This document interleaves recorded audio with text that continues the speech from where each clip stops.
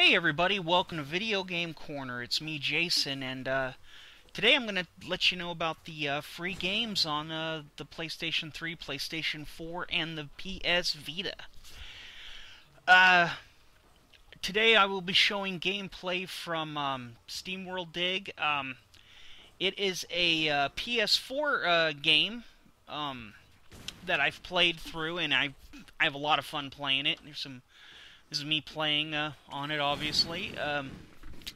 It's a really cool game where you play as this robot, and you have to mine and get all these materials to sell at the above world, and you use them to upgrade your character. You also are pointed into different directions to upgrade, to pick up upgrades for your character, and then at the end, there's a final boss, and there's a little bit of a story to it. You're basically bringing back this robot mining town. It's pretty fun. It's very, it's cartoony style game. It's got that addictive gameplay because you want to keep upgrading your character. It's got that. You're basically constantly trying to level up your guy to make him stronger and stuff like that. You even level up as you get, and every time you level up, you get more upgrades available. So it's pretty fun. But it was actually I can't remember which month it was, but it was a month where they gave out the Binding of Isaac, the new Binding of Isaac game, Rebirth. And this was the other free game on the PS4, and I snatched this up. I snatched them both up, but I actually enjoyed playing this a lot more than the Binding of Isaac. So, to each his own. But anyway, the games coming out this month are, for the PS4, we have Transistor, which is a one of those three-quarter view. What do they call them?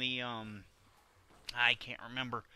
But anyway, it's the three-quarter view, like in the old style of a lot of the older RPG games. Not the top-down. It's kind of the top-down, but at an angle. I forget I forget what it's called. But anyway, it's kind of like you. It seems like it's an art. From what I read and watched on it, it's like an RPG. But it's done. It's a little bit different, and you also it has like a computer thing where it's like the transistor. It's kind of a weird. It's pretty cool. I downloaded it because I want to try it out.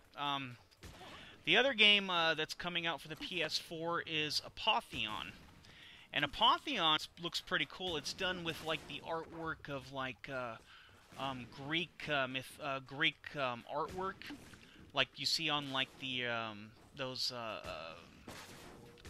I don't know what to call them. You basically see them on like pots and on their artwork, and the ancient, the old stuff. But basically that's how you play your character. It's kind of like a hack and slash type RPG. It looks like a lot of fun. I also downloaded it for the PS3. We're getting Yakuza 4, which is a action game. It's kind of also in the style of like the Mafia games, things like that. I've never played any of the Yakuza series, but I wanted to give this one a try.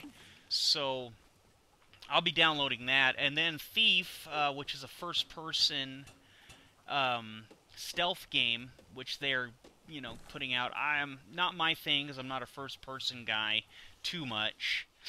I think this is the kind of game that should be a third person. I'm one of those people. I think only games should be first person are like Minecraft and very slow horror games, so it kind of brings you into it. But that's just my opinion. We're getting a couple games for the Vita. One of them is Kick and Fennec. I don't know much about this game at all, but it looked like a platformer. One of those cutesy little platformers. It looks like there's a kid and some little robot.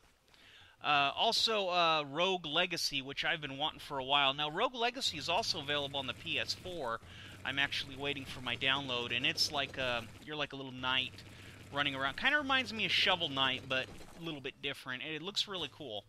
I watched another YouTuber by the name of MF Pallytime.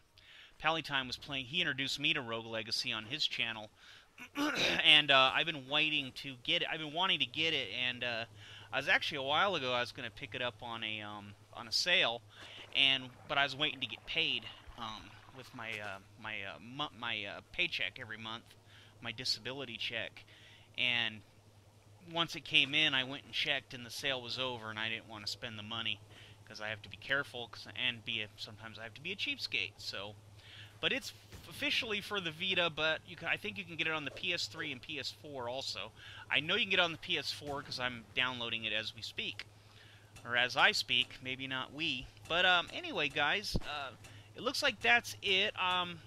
There's sometimes they throw in more that they don't always announce, but you gotta kind of just go and look. Anyway, this is Video Game Corner. Your home for reproductions of the Nintendo Entertainment System and stuff.